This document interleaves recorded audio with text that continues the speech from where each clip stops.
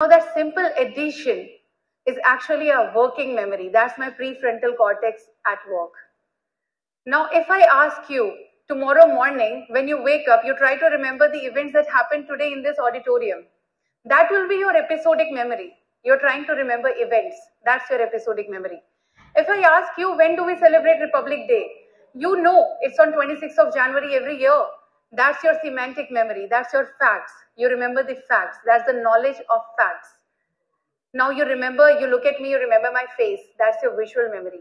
You can recognize different birds from different sounds. That's your echoic memory.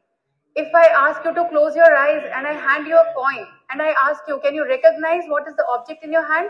You will be able to recognize it by the feeling of your touch, and that's your haptic memory. If I ask you, which school did you go to? How many achievements you had, how many failures you had, that's your long-term memory. If I ask you what you had for breakfast today, that's your short-term memory. And my dear friends, my dear students, every single part of memory is being processed by different parts in our brain.